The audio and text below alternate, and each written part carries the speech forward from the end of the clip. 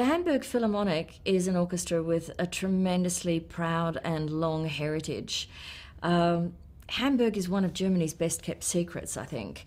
And the opera in Hamburg, and therefore its orchestra, is the oldest opera in Germany that was not part of a court.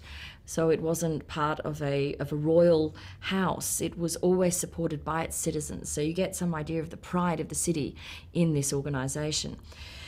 It was rather daunting when I took on the job in Hamburg that I read the list of some of my predecessors. People who have conducted this orchestra include Tchaikovsky and Brahms.